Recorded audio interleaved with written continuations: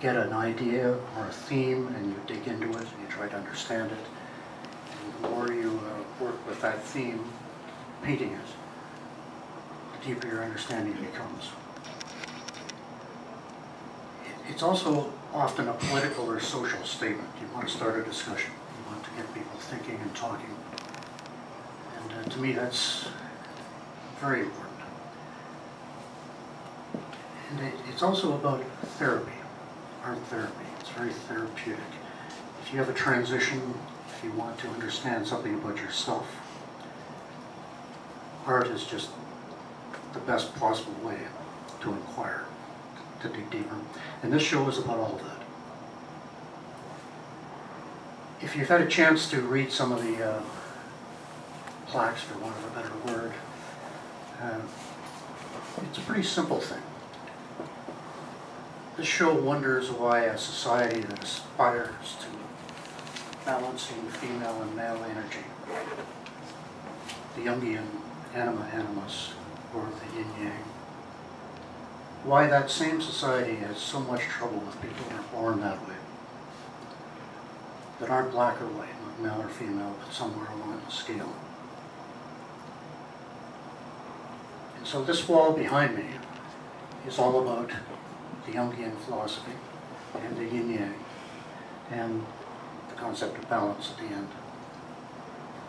This wall over here is all about how people express themselves when they're not black or white, when they're somewhere along that scale. The wall over there is about when you finally have the courage to address that, especially if you feel that you never had a place. When do you say, okay, that's me, I'm prepared to take the mask off and let people have a glimpse of me. I'm prepared to climb into the cocoon and do some work and see what happens at the end. And the wall on the right is what happens if you get it right. You achieve balance, you achieve self-acceptance, you're free to be. And frankly, it was a joy to put this together, because in case it's not obvious, this is my story. I've never been black or white. From earliest memory, age 2 or 3, I've known I was gray.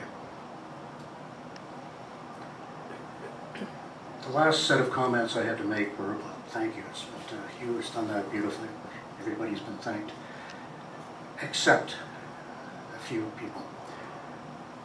Way back, it was Barb Alport and Layla, who encouraged me to put in an application to say a show's possible. They got this started by showing some interest in me, in my story, in this theme. Along the way, there were some frustrations, lots of things had to happen to make it actually come together. Layla in particular and Hugh were there in the home stretch. Simple things like labels.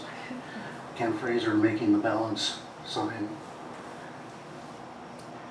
But I also want to thank someone who was just casually mentioned as part of the installation crew, my partner in life, Sally, who over 3 years watched every one of these paintings come out of my studio in a messy, kind of half-finished way, and would offer her opinions.